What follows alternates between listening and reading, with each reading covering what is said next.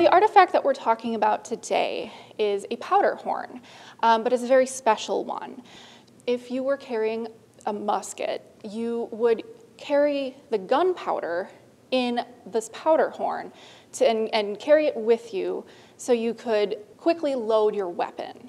This particular powder horn is important because it belonged to the sachem of the Mohican or Stockbridge-Munsee community, whose name was John Quinney.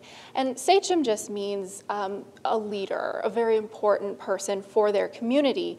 In the mid-1800s, John Quinney was a political leader. He negotiated with the United States on behalf of his tribe.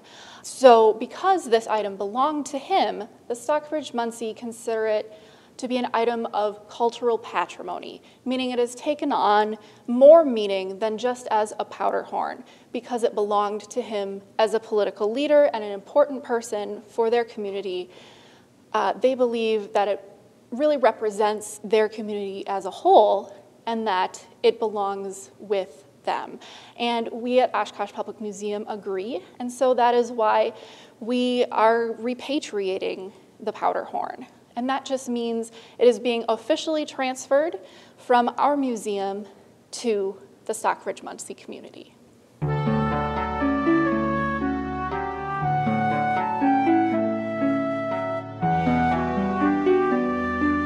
First, we're going to start with a statement from the Oshkosh Public Museum. That is who gave us, who is returning the powder horn to us. And we're going to have Anna just read a statement from them. Yes. Hi, everybody. My name is Anna Knitzo. I'm the Assistant Director and Curator of Collections at the Oshkosh Public Museum. I'm going to read a statement from our director, Brad Larson. He says, "I regret that I cannot be here for this meaningful homecoming. However, it is my distinct pleasure to offer my participation through my trusted colleague, Anna Knitzo. I have been working in the profession since 1986, and my understanding of artifacts and their meaning and power continues to grow. NAGRA is now 30 years old, and I also think repatriation continues to evolve and grow. The return of the John W. Quinney horn, as well as the repatriation of other cultural objects, has nothing to do with politics or pursuing an agenda. Rather, in my view, it has everything to do with undertaking what is right and honorable. The last word, honorable, is today considered outdated, even old-fashioned. But what that word embodies, how I live my life, and how I direct the Oshkosh Public Museum. While I would love to tell a story or two, and my staff would acknowledge that I tend to do that, he does. I'm afraid the time and place does not allow me to relate any accounts. Instead, I will say that in so many ways, I have been incredibly fortunate, for I have been guided by countless experiences, circumstances, and people. My views on repatriation have developed over the years and were inspired by my friendship with the late Mike Hoffman, a member of the Menominee Clans Committee. I got to know Mike when we worked together on the exhibition People of the Waters. I was nervous as we began to collaborate, but that soon evaporated, and in a short time we formed a strong friendship. I was deeply influenced by Mike, as well as by his wife, Karen Ann Hoffman, also a member of the Clans Committee and a member of the Oneida Nation. I was deeply saddened by Mike's passing in 2019. However, in so many things, I continue to feel his presence and be guided by Mike's spirit. And I remember his words to me. It is Mike's gentle wisdom, more than any other factor, that encourages me. The John Quinney horn has far more meaning and significance for the Stockbridge-Munsee people than it does for the general visitor at the Oshkosh Public Museum. I steadfastly believe bringing this horn home to those who revere and respect it and acknowledge its significance is a duty the Oshkosh Public Museum has embraced. A person's outlook and approach to any undertaking is formed by tradition, culture, and education, as well as their character. Each individual brings their own set of values and opinions, but the good news is that history demonstrates people change and that we can and should learn from each other. And I would advocate that each person should do not just what the law or given agenda requires, but instead to always act honorably. And that was Brad's statement. I would just like to add, on behalf of the Oshkosh Public Museum, we would like to express our gratitude to have had the responsibility to steward John Quinney's powder horn for over 80 years. We look forward to continuing and growing our friendship with the Stockbridge Muncie community and are honored to participate in this homecoming event. The Oshkosh Public Museum celebrates this day with you. Thank you. Thank you, Anna. I would now like to invite our language manager, Molly Miller, to come forward, who will offer us a prayer in Muncie.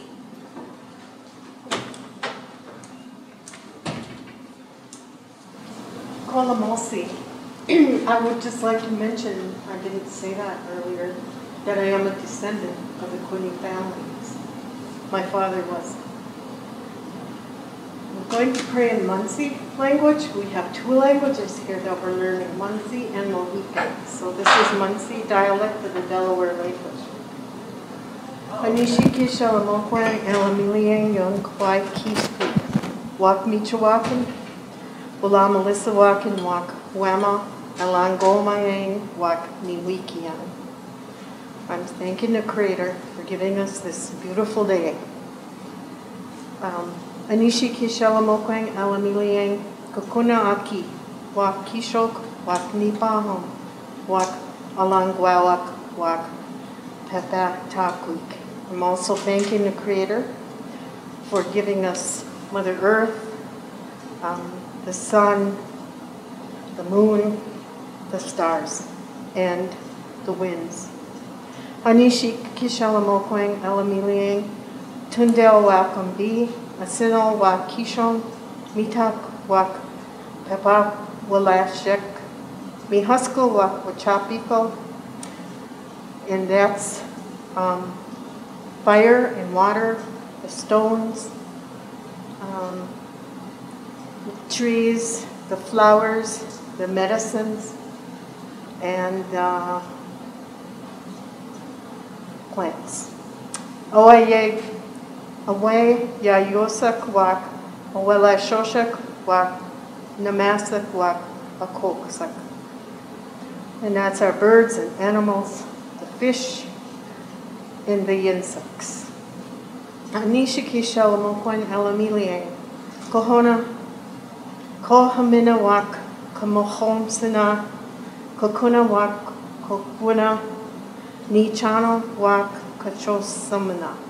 And that's our grandparents, grandmother, grandfather, mother, father, children, and all of our family. Lapi anishik elamiliang yonkai kishkwik wak ni bemau wakasa sawakana anishik anishik anishik anishik. And at last is thanking the Creator for this day and for all of our lives.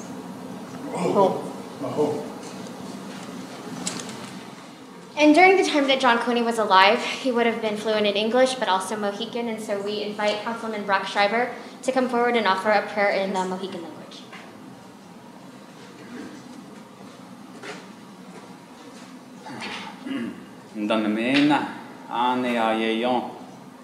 I'm happy to be here. Heather Thank you, Heather, that I have this tobacco. Onewe kesan mokwak, neane katnao nakamak. Thank you, Creator, for this good day.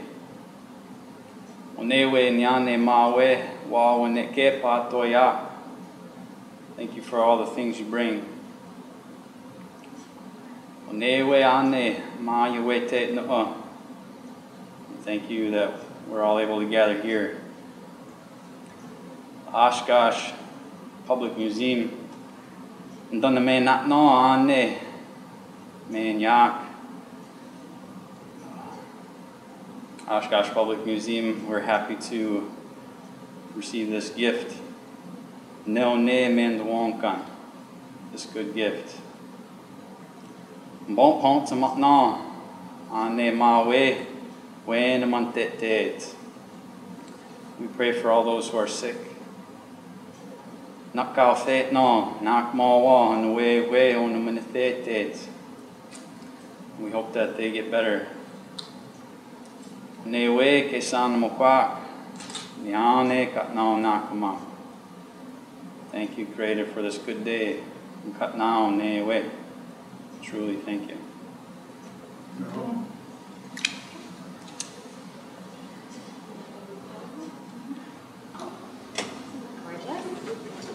So John Quinney was one of our sachems, so we're going to ask our current sachem, President Shannon Hulsley, to receive it and place it into the display case. No pressure, right? No pressure, exactly.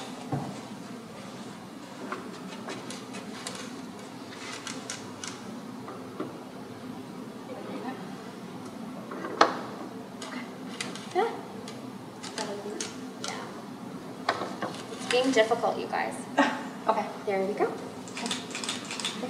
Yes, absolutely. Okay, well, thank you. On behalf of the Stockbridge Muncie Band of Mohican Indians, I'm happy to join you today, and I'm here with Councilman Joe Miller and Councilman Brock Schreiber, also with our Cultural Director, Heather Brugo, our Language Manager, Molly Miller, and Anna from the Wisconsin Oshkosh Public Museum.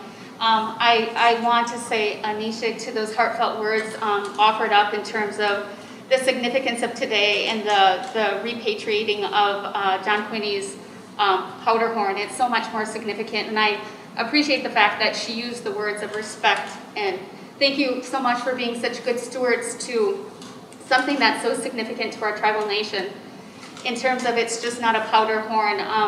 John Quinney played a significant role historically in our tribe's survival throughout the years, and it's symbolisms like this that remind us how far we've come. From our original ceded territory out east to where we reside today, it speaks of the resilience of the people that we are.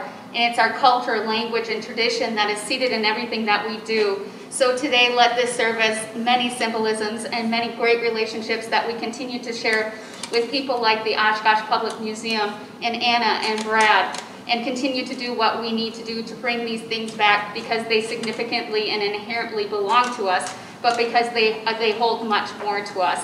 And it's something that our future generations will learn from, because as a historical symbolism of relevance, it allows our people to never forget who we are and where we come from. Thank you, Anisha.